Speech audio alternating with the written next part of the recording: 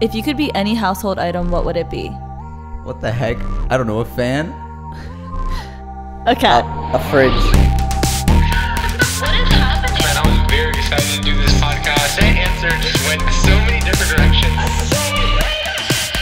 No, let's not get into that. Well, let's get into it.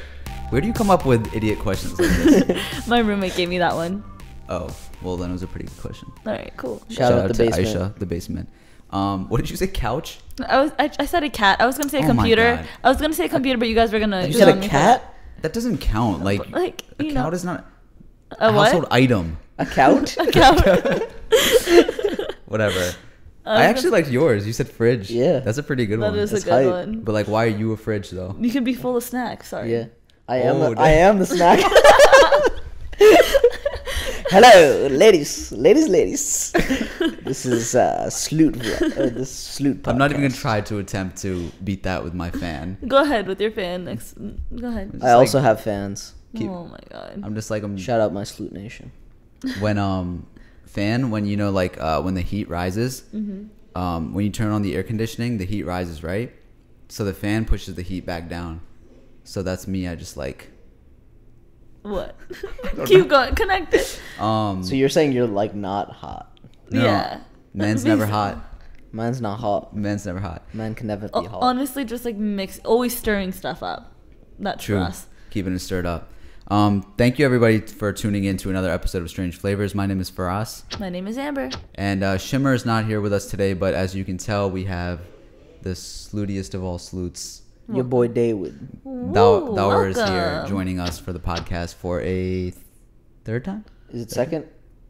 No, because you were on that superhero episode, And, then you holiday were on the episode. holiday episode where you got So roasted. it's two. This is the third. This is third. Well, welcome to the third podcast. I don't even Okay. watch these. Wait, you can't say that. You can cut it out. I'm not cutting that out. Everybody needs to know that he's like not supportive. I watched like 3 of Don't them. follow Who's David on Instagram. Whoa! Look at this clout chaser over here trying to get more followers than Follow me. me instead. Speaking of superheroes, you were on that superhero episode. We just checked out Infinity War together, Avengers. How are you feeling afterwards? No spoilers, by the way. No spoilers. Just hurt. Did you guys watch it today? No, we watched it. What opening? Oh, a few days No, ago. we watched it the day after opening. Okay. We watched Friday night. Okay. So pretty much anytime there's a superhero movie that comes out, I have to go with him because I never understand the context of anything. I think. So you're being the annoying person in the theater asking all the questions? Well, No, he doesn't ask. Like I just like anytime something's coming up, I just like whisper It's not. something. No, to him. I understand what's going on in the movie, right? But it's when there's like a lot of very passionate people in the superhero community, right? And so when they're like something random happens, like a symbol shows up that I don't know what it is, and they're like, "Oh my god!" They all start freaking out, right? I'm like, "What's going on?" And he's like, "Oh my god, it's this thing going on. It was in this issue of whatever. Like it was at that credits at the end of this movie." I'm like, how are people supposed to know that? Are you into superheroes like a lot? Yeah. Okay, true. And there was actually a girl, not at the like movie theater that we went to, but there was actually a girl that passed out, and there was an ambulance that had to get her after the ending of the film. Why did she pass out? Dang. Because like people are very She passionate was about hurt too, like, I guess. Wait, these films really? and stuff. Yeah. Oh, okay. Because these Did were like something made. bad happen in it? Oh, no spoilers. Okay. I mean, if you know the Avengers, I don't know how you don't know like what anything about this, but it's pretty much like, Is there that has the been movie with all superhero the movies. superheroes? Yeah. Okay. So then it's Well, extremely Marvel, exciting. not DC. She Okay. doesn't know what that Ooh. means. No, I know that much. There's Okay. like these ones. It's like and those Spider-Man ones. and Iron Man and Thor and all of the superheroes in one movie, and this is like a huge battle. They What? collab. What? Nothing. I'm sorry. Yeah, what did I Why are do? you laughing? You guys always laugh at me for no reason. No, I She's don't doing even. what you did to me last time. You just like laughed at No, me. she's laughing at something else. No, because she looked at me and then started laughing. What a jerk. Yeah, I thought you got it too. Never mind. Keep going. Yeah, you're listening to another Strange Exchange today, where we sit down as the co-host, no guest, except we have a guest co-host today, and we take on your questions that you guys sent to us, or like your stories, your thoughts on things, and hit a few topics that you guys have sent in for us to talk about. If real quick, if you want to email us, our email is strangeflavorspodcast@gmail.com. You can do the same thing there if you want to reach out to us with any comments, questions, or concerns, or send us your music there.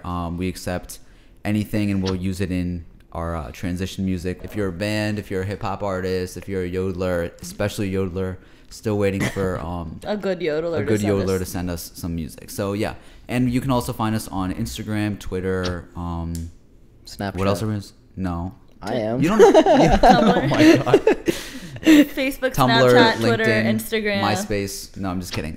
Yeah, just look up Strange Flavors on Instagram, Twitter, Facebook, and reach out to us. We're always doing contests. We have our 50th episode coming up, and we'll do a giveaway, like we always do. So keep up with us on social media if you want to check that out. I can't sit next to him. I'm sorry. I didn't do anything. You can't do this the whole episode. I didn't do anything. First, you're gonna come in not listening to a single episode, and then you're gonna sit here and like. He was prideful to say that he listened to 2 episodes. He was like very proud. He's like, nah, I listened to 2 episodes. He's just here to give his handle out some more. He's like, yeah, by the way. For the clout. He answers a question. He's like, yeah, so if you want to hear me expand more on this, follow me, who's David, and I'll give you the rest of the response. It's like every question we ask him, he's like, whoa, you got to follow my Twitter. Okay. Oh, no. Have you been listening to all this new music dropping recently? Partially. So, I mean, I think a big one that people wanted us to talk about was the KOD album by J. Cole. Any thoughts on that? Personally, I'm gonna get a lot of hate for this. I'm not like that big into J. Cole, but I thought it was a decent album. That wasn't a hater comment. That's just not my That's just not my like cup of tea. Yeah. Yeah, I mean, KOD for me too is like, I got the message. I thought it was a strong message. J. Cole is, to me, like a really great artist, but he's one of those that is just like, I can listen to the whole album once as in like I'm watching a movie, right? But I can't watch that movie again and again. And also, like, I think what he's doing, like putting messages. So this album, it was a lot about like, you know, the acronym KOD stands for a few things, but one of them being kids on drugs.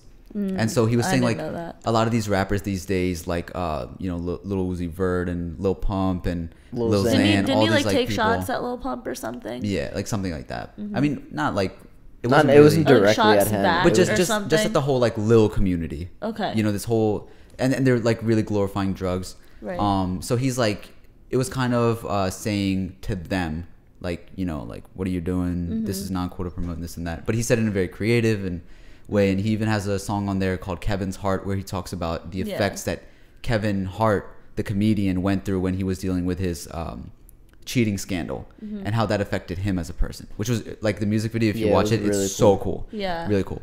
So anyways, I listened to it once all the way through.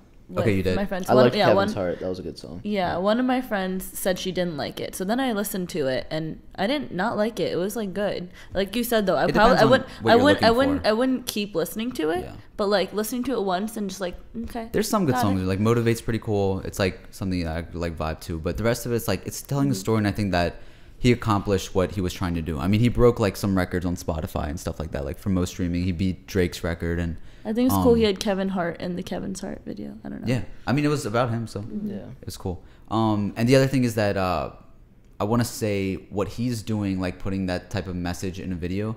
If you guys are, or in a song, if you guys are into that type of thing, I think an artist that still is like, I think still underrated is Joyner Lucas, and who made the I'm Not Racist song, and every single song he makes has this crazy concept behind it. Yeah. He came out with this video about texting and driving recently, and drinking and driving all in one video.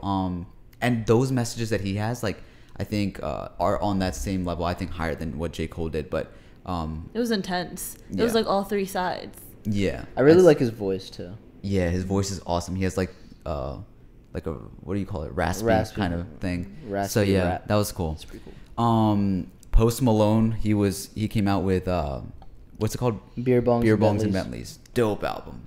Amber, you got to listen to this. Yes. I know you have yet to check it out, but this man, like, he's so versatile in like his artistry. He combines like he's into rock, country, and hip hop, and like he literally like plays instruments and then goes on and sings like melodies on top of it, and then like does hip hop sampling. And it's like, it's really cool for people that are into different types of music to see, or like people that are only a fan of one type of music to be like, oh, this is possible to do it this way. Right. And I know artists before him have done it before, but it's cool because he's like not the typical artist. Like, you know, he's not like the most attractive guy or anything, and he's like, He's not very traditional. Even just from what, like I told you guys, like Candy Paint is old, but I was listening to it a lot recently. But it's like such like Candy Paint, it's like such like a flowy song. But then it's like 100,000 bands on the tabletop, and I was like, okay, like yeah, like it's like cool like that. Yeah. John Mayer actually says that like he loves hip hop music that does that, where it's like, you know, cool melodies, but it's like you're not expecting it. Yeah, you know, it's like still like low key like. And what's cool about it is like I don't think that Post Malone like years back could have been as big as he is now, because I think like as a music and like with social media in this new generation, like we're more accepting of just like somebody who does cool stuff and not necessarily like, oh, he doesn't look like a celebrity or rapper or whatever. Right. And I think that's pretty dope. Well, that's the same like argument for people that are like fans of all these like Lils. They're like, they saved hip hop.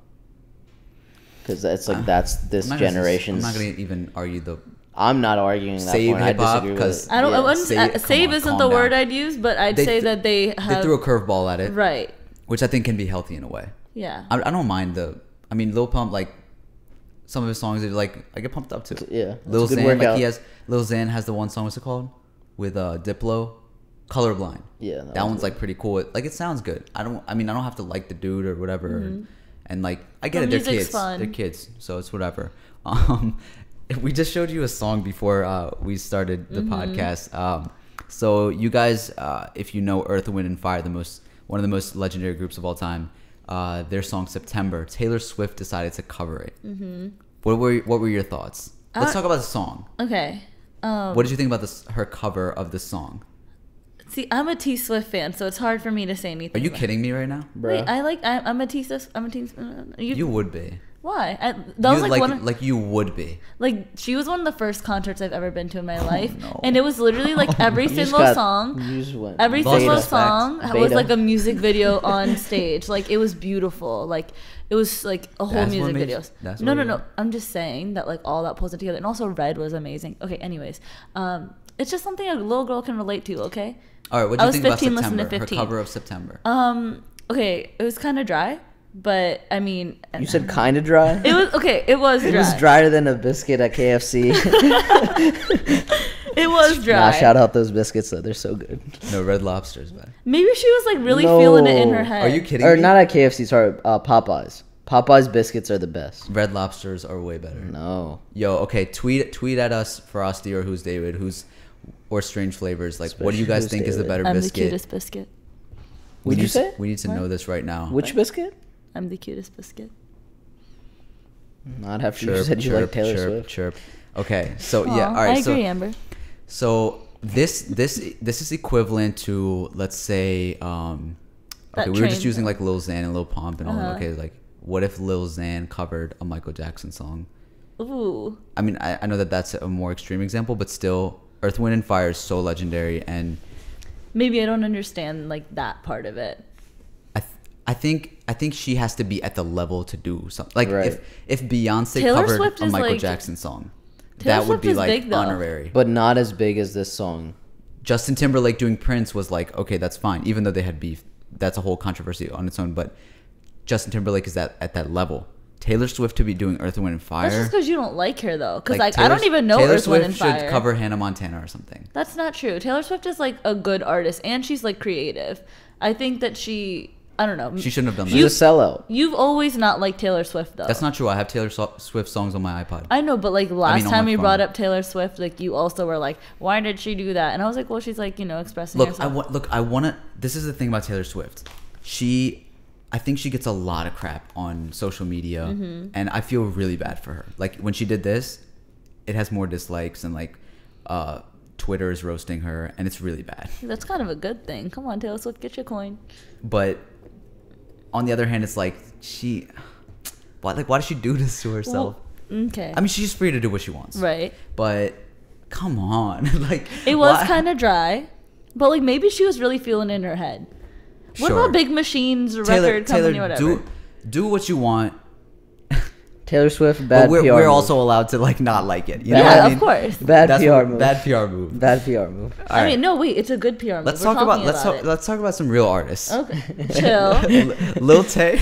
Oh, Hey, shout out Lil Tay.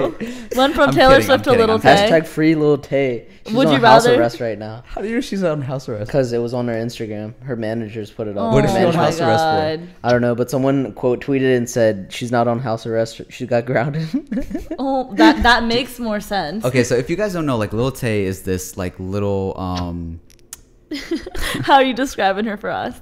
she's Oriental, like No, but like aside she's from like that- she's 9. This is how she starts. Okay, so she's on World Star and like all these complex, all these big news and social sites, and she's this 9-year-old girl who has Lamborghinis and tons of money and jewelry and nice toilets, and she just all she does Nice is she goes toilets. on Instagram and she flexes on everybody. She's like, she starts off every video how She's I'm like, 9 years I'm Lil Tay. I'm 9 years old, and I already got like whatever. I got this it is." Lamborghini and you're too broke to get one. Like she says Y'all things like haters that. don't know. Y'all haters don't. Like, she talks like that, right? And there's this like, Icon. There's these. It's her you, group. You actually like her? Hmm? You actually like her? I don't like her. I just see it as a Like the joke. hype. Like I like the. You see the hype? Yeah. See, I think okay. So there's like Lil Tay. There's Bad Baby, who's the girl from the the Dr. Catch Dr. Me Phil, Outside. Catch Me Outside girl from the Dr. And Phil then there's interview. the other girl. Whoa I don't Vicky. know. Whoa Yeah, Vicky. I hate her the Okay, most. okay, no wait, Whoa Vicky and Lil Tay, like Lil Tay is Whoa Vicky's like little mini. Yeah, I know, because when And that's they where went to like she go does this. fight. No, but she does it like her and Whoa Vicky do the same exact thing. They get on a video. They're like, "I had this much money. You can't mess with me. I'm a billionaire. Look at my helicopter. This is a $1 billion helicopter." Like, They got famous for being disrespectful. Right. Right. Like you literally. can we just like scrap everything for us? Like, forget all this stuff. Let's just start being like assholes on the internet. I'm sorry, you can cut that out. But like, I'm just saying, like, we could get clout so quick. Like, I mean, for the you clout. could. Oh God. You could. You know what happened with Lil Tay though? What? Like so her inspirations were like that Bad Baby and like whatever the other girl. Whoa Vicky. Yeah. Okay. So she started an Instagram page where she started like talking like that. Yeah. And since she was underage, like people reported it, and her Instagram got flagged, and it got like removed from Instagram. So then she made another Instagram, which is her current one, and she made a video crying, saying like, "I'm just trying to make it for my family. Y'all haters have family too. Like I'm just trying to bring bread to my family." And she was like genuinely like crying in the video and stuff. And then Your where parents her are trying to parents? feed you. Like, what do you mean? Like, I think when you have like this platform, it's so dangerous. Mm-hmm. And I think that like I feel bad for them because it can be detrimental to their mental health. I feel like she's good. Like, it's really cute right now. I don't know if cute's the right word, but like, it's kind of cute. But like, she's gonna burn out really Like Catch quickly. Me Outside, she knows that I went on Dr. Phil, I disrespected my mom, and it made me famous. Gucci. So why am I gonna stop being who I am? Yeah, that's true. You know? And I mean, whatever. Like I guess they can figure it out on their own. But it's In like her it's so song. weird that these are the people that are so famous, and this gets like pushed right next to all She the has other a song news. with Lil Yachty. Yeah, and she's featured as on Okay, billboards as hold like on. best new. Why aren't we talking about this? She's one of the best rappers with Cardi B and Nicki Minaj. Get Next the to you. hell out of here. Goodbye. You're canceled. You're done. Go to sleep. Good night. Like, Hey, no. I mean that's what we did. This No. we are responsible. I'm not taking responsibility for this. I downloaded one of the songs. Oh my God, this is the problem. I'm glad we have the youth here to speak on behalf. Honestly. No, Um, wait, Bad Baby's song, These Hoes, that's actually pretty good. But the my way that God. she spelled it, So I had this idea, guys, that like we're in this era now where you can say anything and nothing scares us anymore. And I say this because earlier today I got a push notification. Say that again. You can say anything and nothing scares us. Nothing scared. Like, I don't think I could read anything that like makes me go like, oh shit. Like, I can't read anything and be like, oh no, like This is happening. everything is like gonna. what's the word for that? It's like D something. We're decent. Desensitized. Yeah. And so I get a push notification to my phone today, and it's from Time, and it goes, "The FBI is in crisis. It's worse than you think." And I swear to God, I've always been like very like into news, especially in the last like maybe 4 years. So I've been into news even when Obama was in office, and if this had popped up on my phone while like maybe like 2 years ago, I would have been like, the FBI, what? And I would have been like reading this and whatever. Today, I didn't even click on it. I was like, what? What does that even mean? The FBI is. Okay, we don't even know anything about the FBI like that though.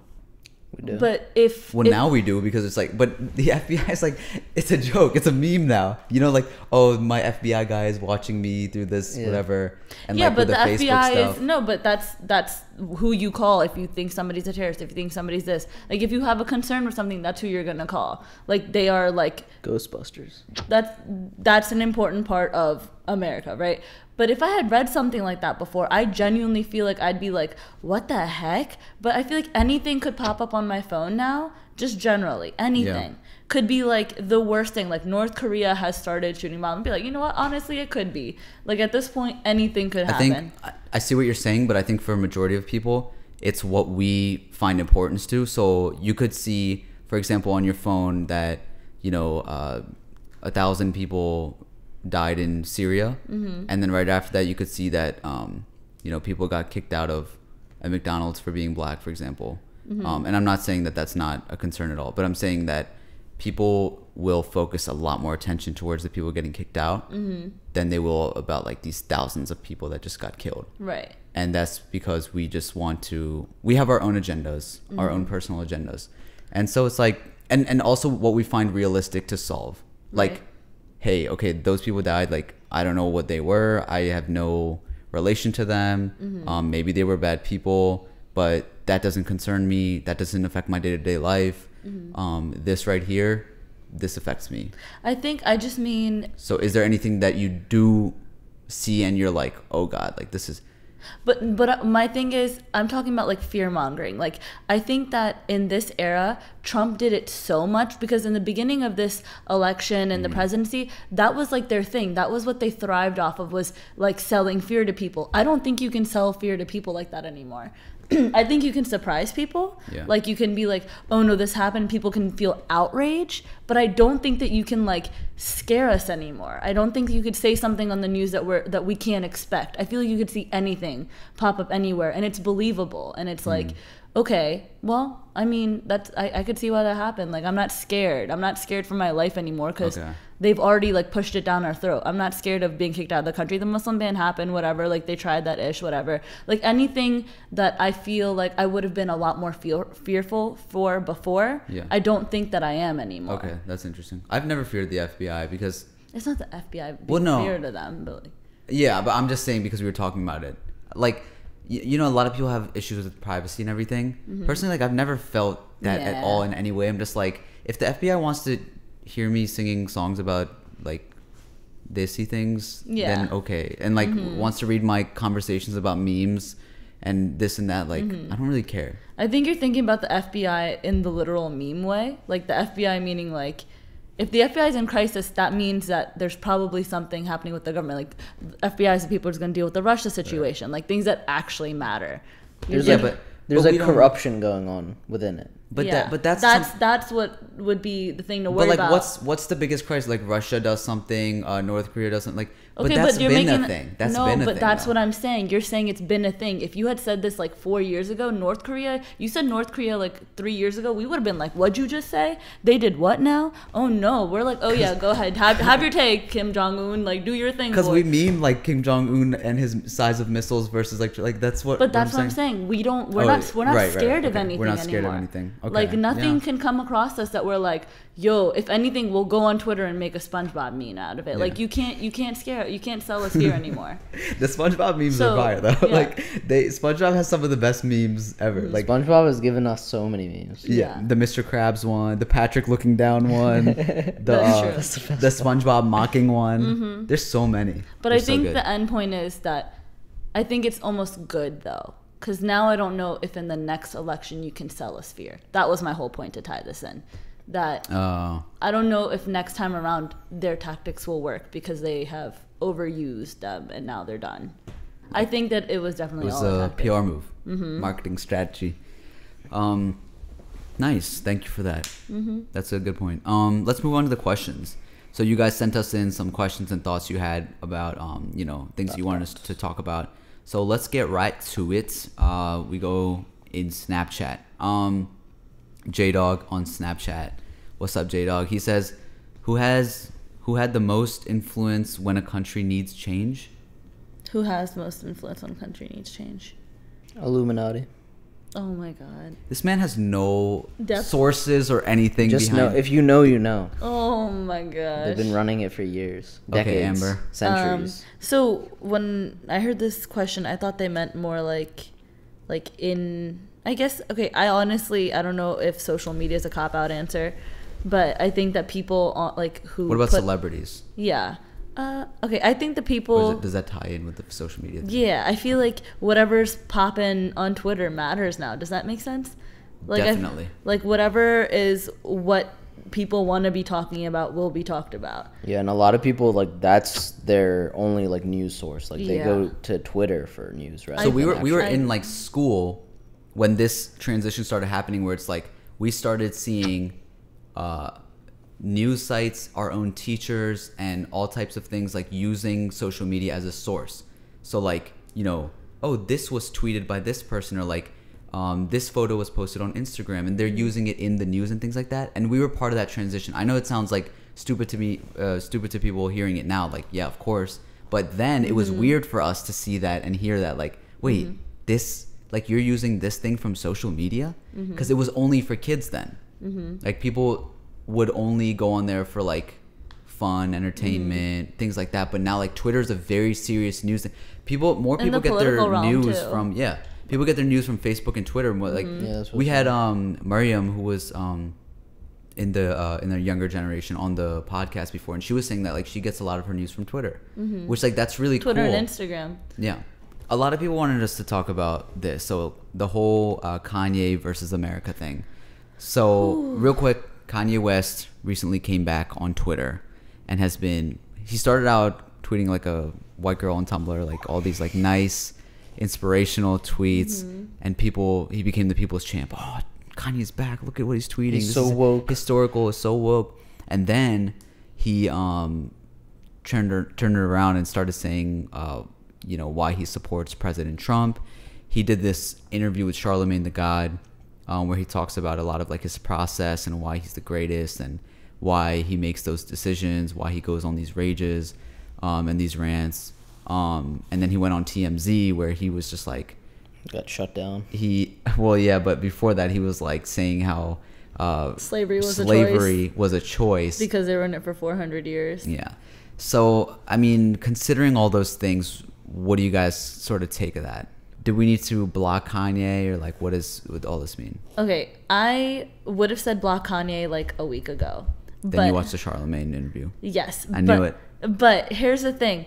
Before all this stuff, like, I was, like, pretty, like, when he came back on Twitter and people started getting outraged again because, like, oh, like, he said this, oh, he's wearing a Make America Great Again hat, I wasn't like, oh no, like, he's doing this, because I was like, okay, he already told us he was a Trump supporter. He went to go visit him in the Trump Tower. He's not hiding this from us. That's already been out there. Like, I'm not surprised from it, but I haven't had, like, good feelings about it, you know. And so when I saw it, I was like, well, I never bought Yeezys. I don't care. Like, I liked his music when it was there. That's cool. But, like, I don't mess with Kanye like that anyway. Okay. And then I actually watched the Charlemagne interview. The whole thing? Yes. 2 hours? Yeah. Before I watched the TMZ interview. Okay. So I was very confused because in the Charlemagne interview... Very different tone. Very different tone, very different setting. But I think about Kanye, by watching that, even by the things he doesn't say, you learn more about him. Like, I feel like I learned so much about him from that interview just by how he was holding himself and the way that he responded to Charlemagne's questions. Oh, yeah.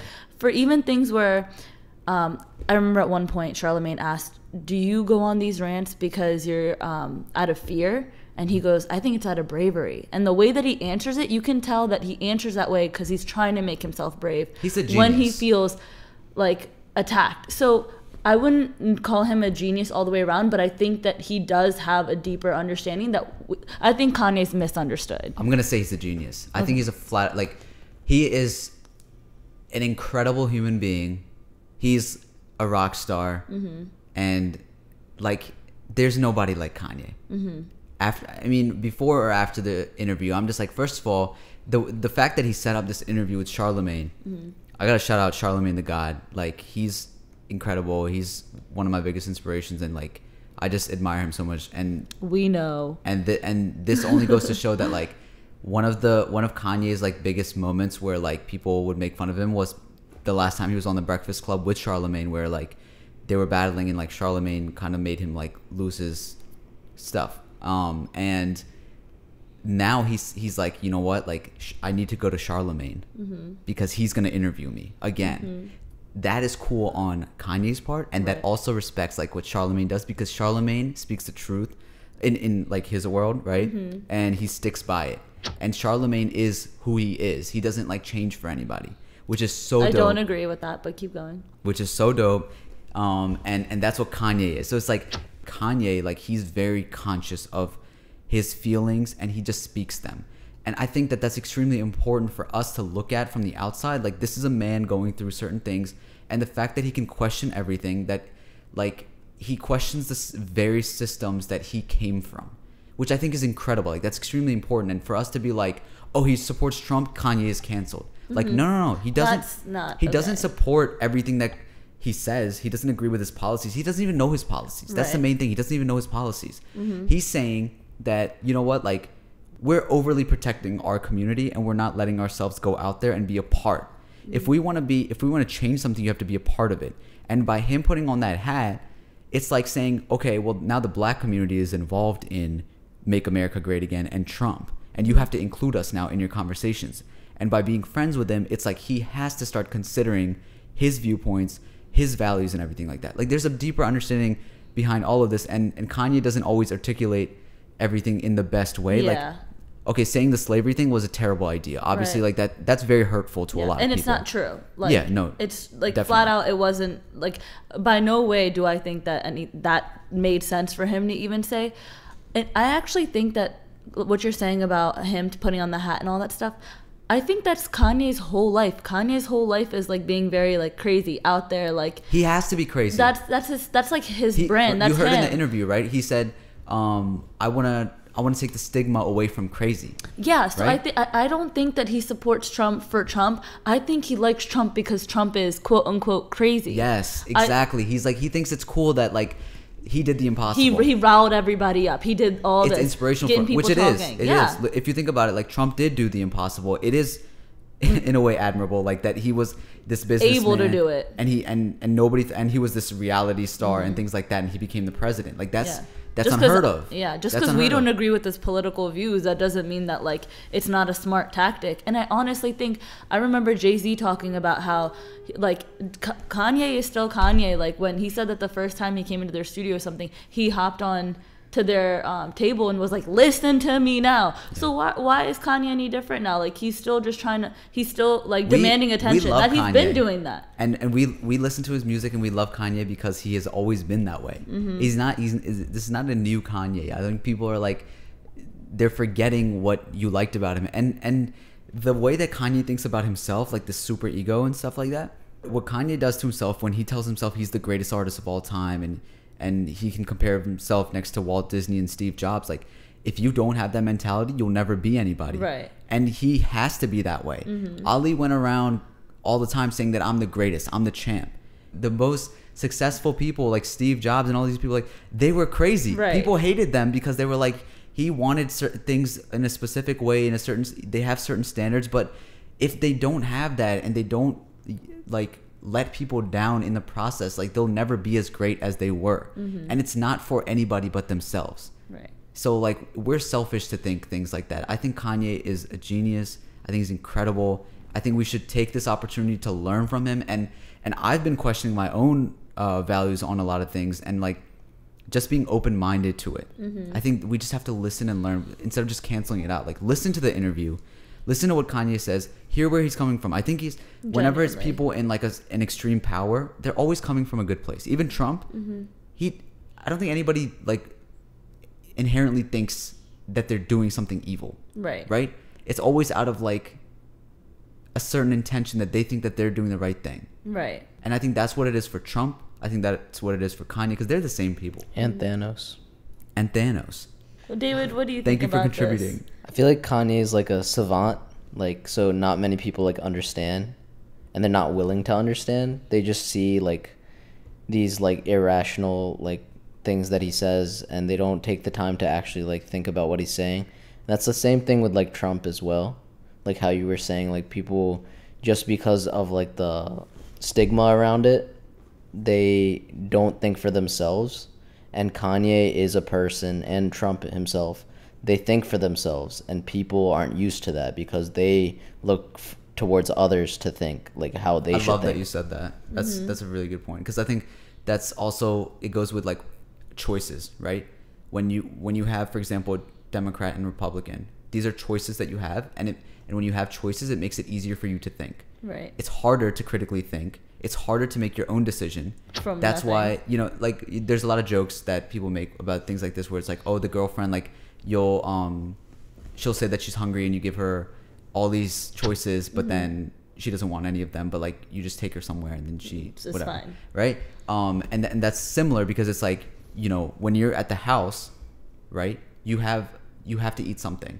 You have a limited amount of choices. When you go to the grocery store, you go to a mall where there's a food court, it's very hard to decide because there's so many options, right? So for this, it's like there's the herd mentality, where it's like, okay, the herd is saying that go against Kanye. He's saying the wrong thing.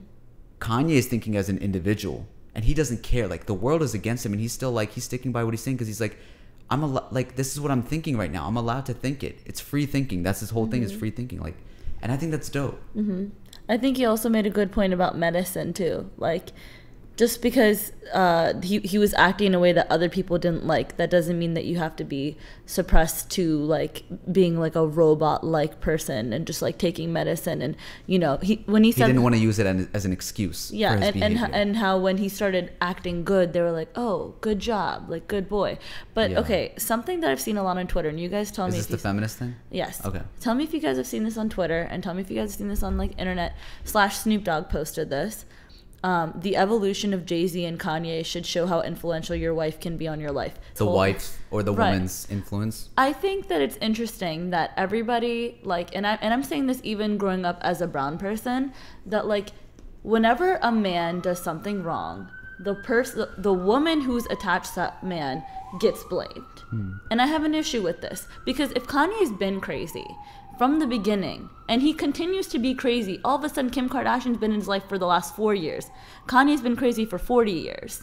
I think that's also an extreme, because we're talking about the Kardashians. Yeah, but like a lot of people don't like the Kardashians. So they're going to be like, okay, yeah, like they messed him up. Like, but do you think that's more of a woman thing or a Kardashian thing? I think it's interesting. Okay, I think it's messed up that regardless, it is a woman thing, because they're blaming the woman attached to it. Like Beyonce made Jay-Z great, but no, made him great. Yeah, like oh, that's the difference. Isn't that a good thing though?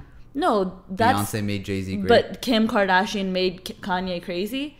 Like, I think that they're all I don't think that a wife should be the reason why they blame a man, or like blame why a man is acting a certain way. I don't think that they can blame Kim Kardashian for the way that Kanye is when he's been crazy. I don't understand that. Well, the fact that we're having this conversation, I can't think of an example where I've heard of a woman being blamed for anything because of a man. For me, I guess it triggered me because my whole life my mom used to say things like, don't do anything wrong. Like, oh, like if you do anything wrong, or if your dad does anything wrong, they blame me. And I've always heard my mom say that. She's like, yeah, you can do that. But like in the end, like they're going to look at me for it. Oh, their mom did that. Oh, the wife did that. Yeah. You know? So that's a family mentality. Like, we've been told that as well. It's But that's the idea I'm talking about. That underlying, oh, a woman is now blamed for the actions of other people because she is a woman. I mean, okay, so there's also the saying where it's like, behind every good man, there's a stronger woman. Is that it? Yeah, something like that. Yeah. What do you think about that?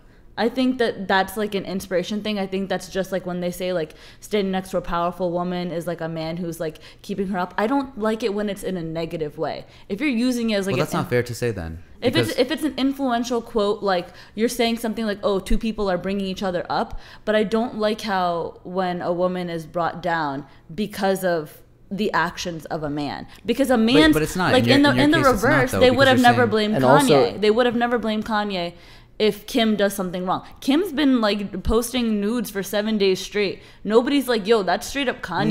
No, I see that like Kanye's whipped and Kanye's they call him Kanye Kardashian. Mm-hmm. I've seen that. But why is that issue of like? I see what you're saying, and I think there's probably like a strong presence of that.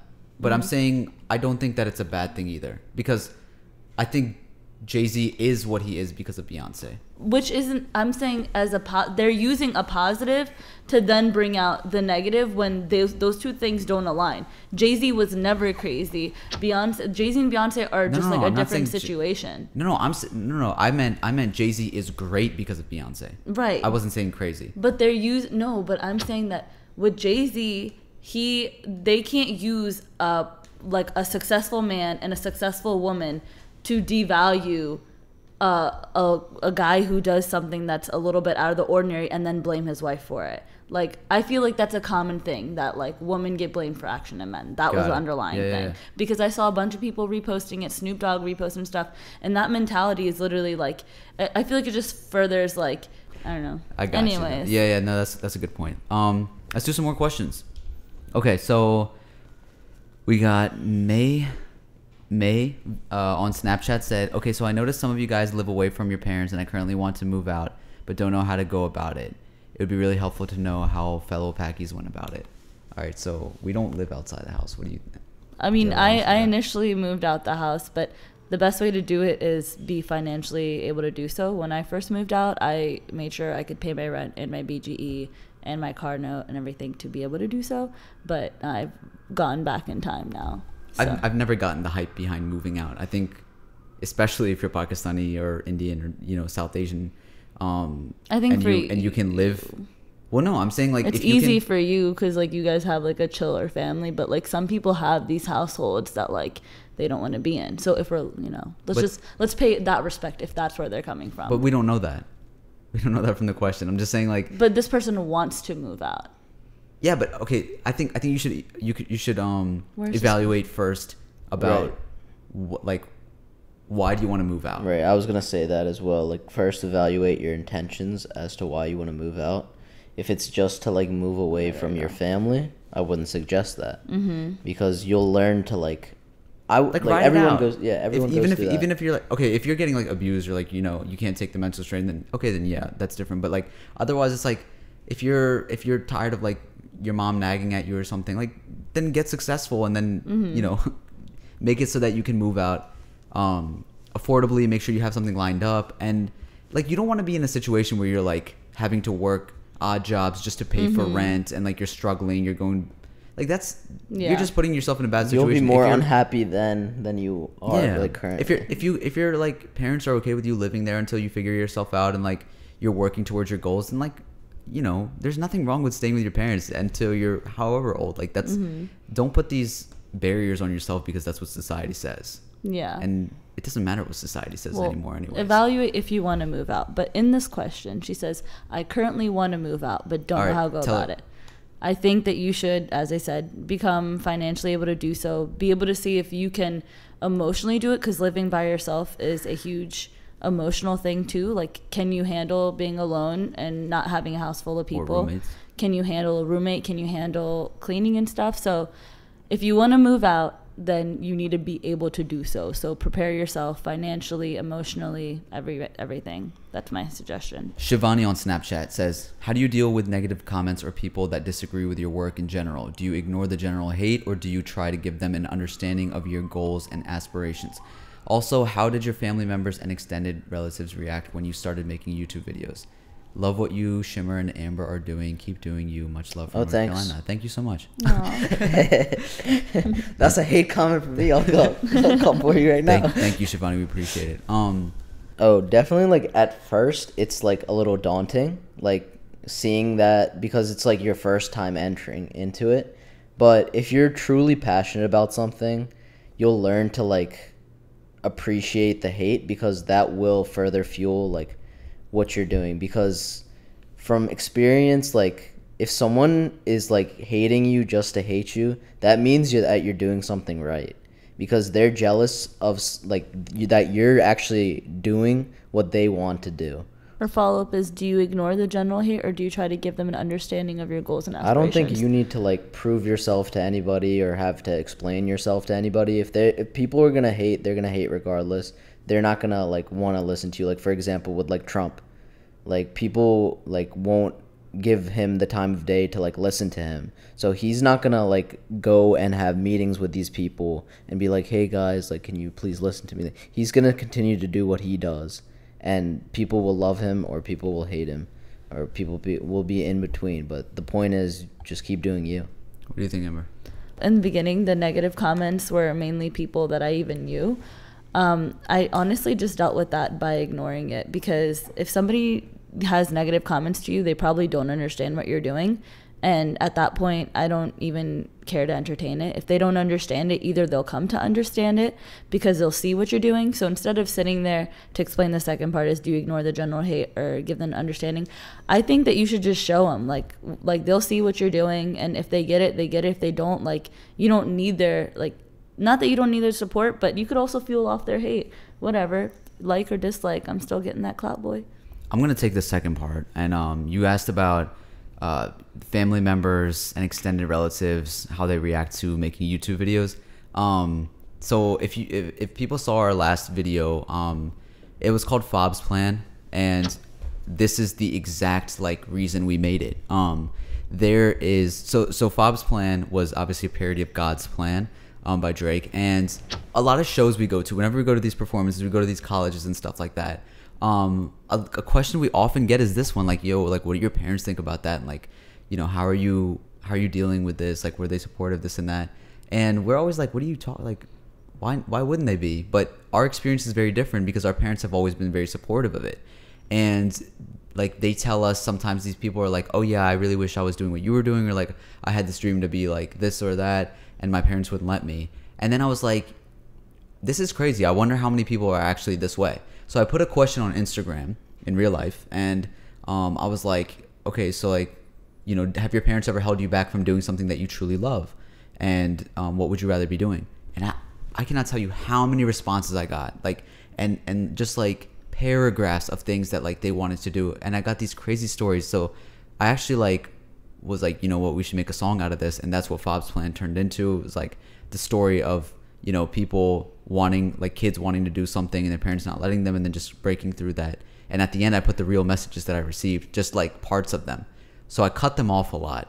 But there was like a lot of crazy things about like, even like girls having to get married to somebody in Saudi Arabia who then had to move like back here, and then they had to sacrifice their own career passions and move with them, and then they like left them, and like crazy things like that. And just like a lot of careers that like, I was good at this, and I've won awards for it, I've gotten recognized for it, I almost made it into this organization and the NFL and this and that, and my parents didn't want me to do that because of the stigma that we have, that like these boundaries we set within the brown community, and that's ridiculous. So having said that, it's like, we like, your question was, how did like our parents react, this and that. I think I always say this, that like our parents always have good intentions. They want us to be safe and secure, especially a lot of like first generation immigrants. They worked hard, and they don't want us to work as hard as they did, like working these odd jobs and like, you know, very labor intensive and working long hours and just being so stressed out all the time. They don't want us to deal with the same things. But, you know, you have to understand that, and what you should do if you're in that situation where you're like, you know, my parents worked really hard for this and I don't want to let them down, is the best way to do it is like, have a game plan that satisfies them in a way that keeps them like comfortable, but also like hustle on the side. Always hustle on the side and prove to them that what you're doing, what you're passionate about, has a good outcome that can make you comfortable, that can provide you security and everything, and they'll be good. You know, they'll be understanding of that. And that's what you have to understand yourself. You can't be like sitting around and being like, yeah, I want to be a football player, but like, what are you doing? Are you going to the gym? Are you practicing every day? Like, you got to be doing that on the side while you're working towards something that at least like makes sure that honors your parents in a way, right? That's all they want. And yeah, I think it's crazy, and it sucks that like there's a lot of kids out there that like their parents shut them down from like having these true dreams and ambitions. But I think as a community, since we have seen that or experienced it, we got to do our best to always put on for our kids. And having said that, like with the brown community, we need more people in the media, and we need more people in athletics and things like that. We just need to see more representation, and we won't ever get representation until we start putting ourselves in there. And politics. So my family wasn't so supportive at first, but especially my extended family. My extended family, I don't think still gets it. But why does that matter though? Extended family. But that's my point, is that like it doesn't matter. And so the way that I quote unquote got over it is I genuinely didn't care. Like if I wanted to do it, but I was worried about, okay, but like this sibling is going to think this, but this extended family, my cousin's going to think this, my chachu is going to think this. Like I'm over here worried about what they're thinking instead of doing what I'm doing. Yeah. And at that point, I've already lost. Like I need to not focus on other people in the same way that I just said about the people who don't understand it. You can have people who don't understand it in your family. Yeah. That goes for everything else too, you know? And I think that it's not only till recently that my parents and everybody is starting to understand it. And I think that goes to prove that once you start doing things and they start seeing things, then they start understanding it. And so you can't expect them to understand what you're doing unless you paint out a picture. So just pull out the canvas and start painting. Boom. Okay. We got Harnoop who on Instagram. What's up? How did y'all meet? LOL, full story. We always get this question. It's so funny. And it's always a different story we get. Mm-hmm. So I think... I'm going to ask the question this time around. All right, you ask. How did you two meet? Me and Daur? Mm-hmm. Man. We go way back. So, do you remember the first time you met me? Consciously? No. Literally impossible. Probably... You got beat up a lot. Yeah, I got beat up a lot. I think my first memory of you is probably we were both getting ready for school, and you started crying, and I was already ready to go, and you started hitting everybody, and then you saw me. I love this. Oh, I know what this is. Okay. And you saw me, and you decided to make a deal. So you told everybody, if I got my head shaved, then you would go to school. And I was willing to do that. He was. That's so messed up. How old? What's the situation? I think this was when I was 4, maybe. Yeah, it had to be something like that. I hated school. I did not. I would like literally turn my whole house upside down. Everybody in the house, it'd be like 10 people chasing me. I'd be running around, and every time they would try to put on my uniform, I'd take it off and throw it at their faces, and like I just did not want to go. And when I was in school, I would be screaming and yelling, and they would like start hitting me or trying to sleep. And then I would go to sleep. Yeah. And I'm like, I'm not. All right, fine. Like if I have to be here, I'm just gonna go to sleep. And then they wouldn't touch me, and then somebody would come from the house and wake me up and be like, "School's over. Come on." Maybe that's why you're so composed now, because you got all your craziness out in the early ages. Got all your anger out. It happened. By the way, I was telling somebody this. So like, Daur has ambitions of being like an actor, right? And this is a funny story. I don't think we've ever told it on the podcast, but when he was a little bit younger, like I think you were in high school maybe or something, you couldn't drive yet, and he had he does a lot of like these extra roles. He does a lot of like these extra roles. So he had been doing House of Cards, and I had to take him one day, and it was 4 a.m. I had to drive him, right? Mm-hmm. And hustle. And he auditioned for it. He got the part. Like he had to send in his pictures and his bio and all that, so they accepted him. And so I have to take him at 4 a.m. I was like, all right, listen, like I have to be there, and we have to drive like an hour away. I was like, I have to be there. I'm not gonna not be in the episode now. Mm-hmm. He's like, what are you talking about? I was like, I'm gonna be in it too. And he's like, no, you're gonna get me in a lot of trouble. Don't do that. I was like, listen, because there's a whole process. It's 4 a.m. I don't know how long I gotta be here. I'm getting in. So we get there, right? And the whole time we're sitting next to each other, he's so nervous. He's like sweating. He's whispering. He's like, don't do it seriously. I'm not kidding. Like, don't do this. I was like, I'm gonna say I'm your brother. He's like, no, don't say that. He's like, what do you get? Like, you get marked on like the Actors Guild or something. You get like a points. I don't know. There's like a system that like the acting community has that it's just like that. If you get like marked on it, it's like getting a point on your license, right? Interesting. So then they start calling up people by rows. Okay, our row gets called up, and he's like, "Can you please sit down?" I was like, "No, I'm coming up." So we walk up, and he says his name, and like they tell him like, "Okay, go to the changing station over there. Like you're good to go." And then I come up, and then I just say my name casually. Like, "Oh, we don't see you on the list." I was like, "Oh no, I'm his brother. Like I auditioned same time." Like they were asking like which role. Yeah, so he was listening to other people and stuff. And I know what he said. You said what, protester, right? I was student protester. So I was like, "Oh yeah, I think I got like protester or something." And she's like, "Oh, okay." And then she like let me through. And then I was like cheesing so hard, and he's like shaking his head. And then it comes down to we're doing that part. By the way, this thing went from 4 a.m. to 11 at night. We're reshooting the same scene. Like, it's a 5-minute scene. We're reshooting it over and over again. And it was so annoying. It was so hot. And it was a winter scene, but we were doing it in the summer. So we had to be like layered up and everything. And this is the scene where in House of Cards, it's like the most important. Spoiler. The most important. Okay, some people might watch the show. Okay. So I won't spoil it, but this is the most important scene in the most important episode of the whole show. And we're in it, right? And I was like, yo, come up. Like, we got to make it in. And he's not listening to me. I was like, we're here. Like, let's get in the episode. So I'm all the way in the front, like doing the most, like overacting and stuff like that. And I've never watched a show in my life before. And everybody else is like fans of it. So I'm there, like, they're telling us to shout, like... His name's Frank Underwood. And we were shouting Blunderwood. Blunderwood or something. I didn't know what the guy was saying. He's like, okay, everybody start chanting this. I didn't know what he was saying, so I just started cussing in Punjabi. And that's what I was doing the whole time. So then, anyways, the episode comes out, right? And we watch the episode back. And he's like, yo, this is the episode, let's watch it. And he didn't make it in, and I did. Wait, I'm so sorry. My forehead was in it.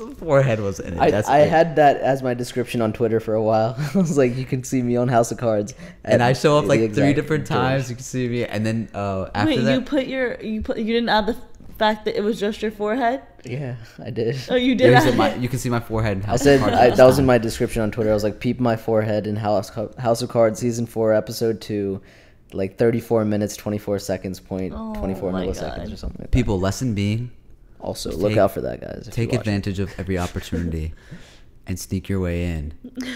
All right, we got to bring this to an end. So let's end on this. We got a little deeper question here to finish things off. So this is from Nanzi88 on Instagram. I think she sent us a question before. I think so too. Right? Okay, so it was another one of her quotes. So she's asking us to react to her quote. I was there for that quote. You were. Look at this. So okay, so quoteception. She said to interpret her quote and if we agree or disagree with it. So I'll read it. All right. It says, "There's so much to say, there's so much to hear, but the voice is muted. The ears are deaf. No matter how loud you are, I can't hear you. No matter what I say, you will never listen. Hearts are aching, but we will never be able to feel nor better them." You're snapping to that? What did you pick up that you're snapping to it already? There's like multiple. So my first interpretation... there's multiple. My first interpretation of it is like people not... Like how we were discussing earlier with like the Kanye thing. So people aren't willing to speak their mind. So our voices are loud, but they're only loud within ourselves. Like we're afraid to like speak our minds. Okay. So that constant buildup is there. And my second, for arguments, so people only hear what they want to hear from another person, and they listen, but they don't hear. Meaning that... No, they hear, but they don't listen. Yeah, whatever. Same thing. But, so you're never really, like, hearing out the other person and their viewpoints. You're waiting for them to finish. Yeah, you're waiting for them to finish so that you can... Say your piece. Yeah. So that was my 2 interpretations of it. Okay, so you're asking, do you agree or disagree with it? It's both, because I see what you're saying in the quote, but I think it comes down to we're both talking where neither of us are listening to each other. And I think that depends person to person. I think you have to be open-minded and willing to listen and understand where they're really coming from. If you've ever heard somebody speak and challenged your own views on it and maybe changed it, then you would say that you agree with this. I mean, you disagree with this. If you're somebody who, well, I don't think anybody would say that they agree with it if they are that person. Admit to it. Nobody's going to admit to it. Even somebody like Donald Trump is going to say, like, like, I hear everybody out. He's never going to be like, yeah, no, I talk over people, obviously. But I think that you have to be open-minded in order to go against this, because it seems like it comes from a very like disheartening tone. I think it's like reality. It's like, I think this is just like generally like in the world. That's my interpretation of it, at least, is that like, I think for all of us, we all have so much to say. We all have like, we're all not listening to each other, but we all care about our own opinion. So I go with what Dawa was saying with that. So that's my interpretation of it. I don't know if I can say if I disagree with it or agree with it, because I don't really know if it's an agree or disagree thing. I think it's just like a reality. Like, that's what we do. That's what I'm saying. I don't think there is. Yeah. I think it's both things. Mm-hmm. It can't be one or the other, because there are people that do both. There are people that listen, and there are people that don't. And I think this is a great way to wrap up the podcast, is like the platform that we have ourselves, like, acknowledging that we don't know everything, and taking in your questions and concerns and everything, and then challenging each other on here. Like, sometimes we were just talking about this, where like, I might say something where I find SHAH-AMEER and Amber both agreeing, and I might just play devil's advocate and curve the ball, because I'm like, well, there's people listening that aren't going to agree with this one side, so I have to say the other side, just so like their point can be made too, and their concerns can be shown too. So it's like, with this platform that we have, we try to do our best to understand, listen, and with the guests that we have on, like, hear where they're coming from, and try to like really get why they are the way that they are, and why they say the things that they do. And that again like wraps up with the whole Kanye thing we started with. Is like, are you really listening to what he's saying and where he's coming from, why he says these things? Or are you just like, you know what, he likes Trump, he put on a Trump hat, I hate everything about him now. Mm-hmm. And I think that's what it boils down to, is like, if you want to say that you're a lover, and like you want to spread love and all this stuff, like, you're not doing that if you're disagreeing with everything, if you're like shutting out all the things that you don't like, or that you question, or that you hate. Mm-hmm. I think you should bring in those things to see, why do you hate these things, why do you disagree with these things, and that's the only way to truly love. And that's why I just think like Kanye is in a great mindset when he says that. I think that's a great way to approach it. You gotta stop ignoring what we disagree with.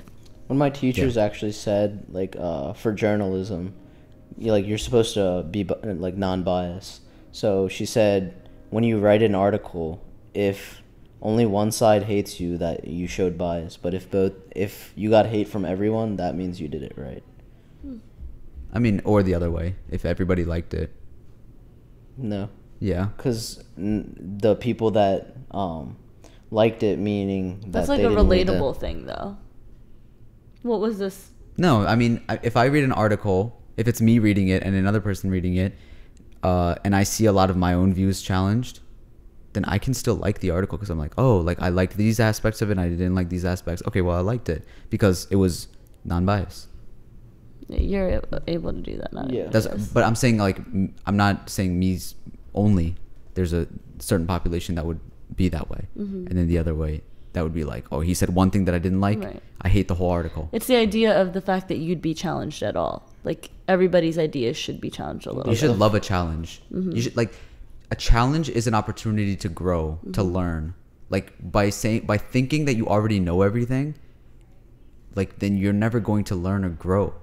And that's like, what more is there to life than, and like, what are the true accomplishments in life? Is it to get a degree? Like, what if you got a degree without even knowing anything? What if you like BS through all your classes, or you lied on your resume and said that you went to a school? Like, what are you really accomplishing? What did you really learn?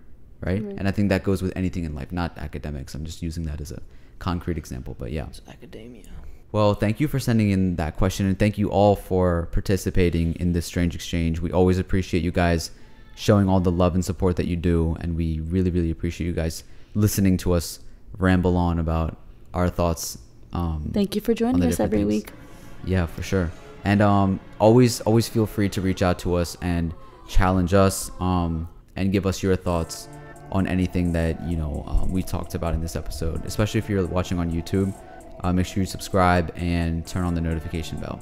This has been another episode of Strange Flavors. It's been another week, another flavor, a little less stranger. We'll talk to you next time. This is my story, you know who it is. This is my story, I'm new to the biz. Almost 3 years and I'm feeling so big. Working so hard, I pull up to the gig. Growing up, always studied the anatomy. Always wanted the parents to be proud of me. Go to college and pursue a